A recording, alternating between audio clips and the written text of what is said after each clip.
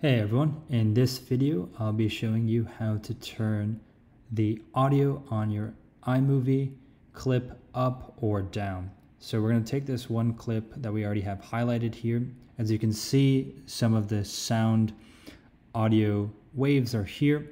So if you want to lower or increase the sound, you can just hover over the audio piece right here, and then you can go down to adjust the volume lower, or you can go up to adjust the volume higher. Likewise, just for this other clip right here, hover over the audio portion and then you can go up or down. Another way is if you go up here to the top where you see the audio icon, you can just manually shift this bar as well to increase or decrease the volume. And as you can see, when you increase the volume of the audio, you can see the sound wave bars are going higher, and then when you decrease it, they lower. Thank you for watching, and please subscribe.